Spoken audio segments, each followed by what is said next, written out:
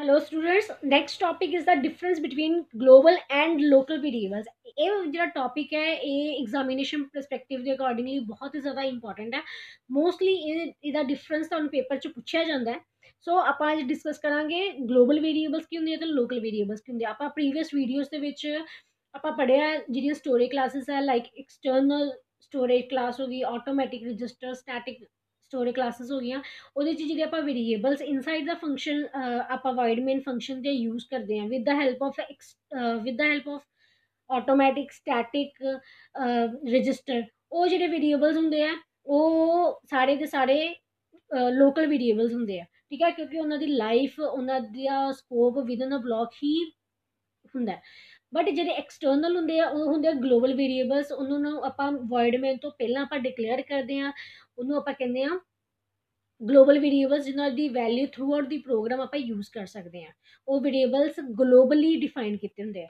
So first difference is it is declare outside. ਜਿਹੜੇ global variables ਹੈ it is declare outside the function, ਜਿਹੜੇ functions ਤੋਂ outside ਆਪਾਂ declare ਕੀਤੇ ਹੁੰਦੇ। ਲਾਈਕ ਵਰਡ ਮੇਨ ਤੋਂ ਉੱਪਰ ਅਗਰ ਆਪਾਂ ਲਿਖਿਆ int i is equal to 10, like for example ਇਹਦੀ ਐਗਜ਼ਾਮਪਲ ਦੇਖੋ, include stdio.h int b void main print b। ਹੁਣ ਇਹਦੇ ਵਿੱਚ ਕੀ ਹੈ ਕਿ ਜਿਹੜਾ b ਹੈ, b ਕੀ ਹੈ, ਆਊਟਸਾਈਡ ਦਾ ਫੰਕਸ਼ਨ ਆਪਾਂ ਇਹਨੂੰ ਡਿਕਲੇਅਰ ਕੀਤਾ ਹੈ। ਸੋ b is a global variable.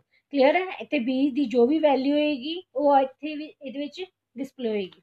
Local functions ਉਹ ਹੈ ਜਿਹੜੇ ਇਨਸਾਈਡ ਦਾ ਫੰਕਸ਼ਨ ਇਨਸਾਈਡ ਦਾ ਲੋਕਲ ਵੇਰੀਏਬਲਸ ਉਹ ਨੇ ਜਿਹੜੇ ਇਨਸਾਈਡ ਦਾ ਫੰਕਸ਼ਨਸ ਯੂਜ਼ ਹੁੰਦੇ ਨੇ।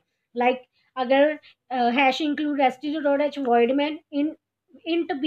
ਹੁਣ ਇੰਟ b ਜਿਹੜਾ b ਹੈ, b ਕੀ ਹੈ, ਸਾਡਾ ਲੋਕਲ ਵੇਰੀਏਬਲ ਹੈ ਕਿਉਂਕਿ ਵਿਦਿਨ ਅ ਫੰਕਸ਼ਨ ਇਹਨੂੰ ਆਪਾਂ ਯੂਜ਼ ਕਰਦੇ ਪਏ ਹਾਂ।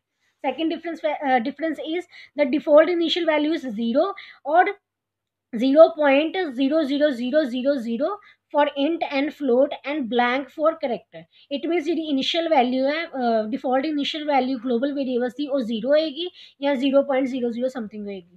But local variable the initial value ਕੀ ਹੈ? ਕੋਈ ਵੀ garbage value. Third difference is it can be used anywhere, so scope is global। so global variables ਕਿਤੇ ਵੀ ਆਪਾਂ use ਕਰ ਸਕਦੇ ਹਾਂ ਕਿਉਂਕਿ ਉਹਨਾਂ ਦਾ ਸਕੋਪ ਕੀ ਹੈ? ਗਲੋਬਲ ਹੈ ਕਿ till the execution of the programme ਆਪਾਂ ਥਰੂ ਆਊਟ ਦਾ ਪ੍ਰੋਗਰਾਮ ਆਪਾਂ ਇਹਨੂੰ ਯੂਜ਼ ਕਰ ਸਕਦੇ ਹਾਂ ਗਲੋਬਲ ਵੇਰੀਏਬਲਸ ਨੂੰ। ਬਟ ਲੋਕਲ ਵੇਰੀਏਬਲਸ ਦੇ ਵਿੱਚ ਇਸ ਤਰ੍ਹਾਂ ਕੁਛ ਨਹੀਂ ਹੈ। ਆਪਾਂ it is inside the function ਹੀ ਆਪਾਂ ਇਹਨੂੰ ਯੂਜ਼ ਕਰ ਸਕਦੇ ਹਾਂ ਤੇ ਜਿੱਥੇ ਇਹਨੂੰ ਡਿਫਾਈਨ ਕੀਤਾ ਆਪਾਂ ਉੱਥੇ ਹੀ ਇਹਨੂੰ ਯੂਜ਼ ਕਰ ਸਕਦੇ ਹਾਂ। ਦੈਨ ਫੋਰਥ ਡਿਫਰੈਂਸ ਇਜ਼ ਮੈਨੀ variables with the same name cannot B declare. ਇਹਦੇ ਵਿੱਚ ਕੀ ਹੈ ਕਿ ਅਗਰ ਆਪਾਂ i ਇਜ਼ ਇਕਲਸ ਟੂ 5, ਆਪਾਂ i ਨੂੰ ਬਾਅਦ ਚੋਂ i ਨੂੰ ਵਾਪਸ ਤੋਂ ਆਪਾਂ ਸੇਮ i ਨੂੰ ਆਪਾਂ ਬਾਰ-ਬਾਰ ਯੂਜ਼ ਨਹੀਂ ਕਰ ਸਕਦੇ। ਸੇਮ ਨੇਮ ਦੇ ਵੇਰੀਏਬਲ ਨੂੰ ਆਪਾਂ ਬਾਰ-ਬਾਰ ਯੂਜ਼ ਨਹੀਂ ਕਰ ਸਕਦੇ।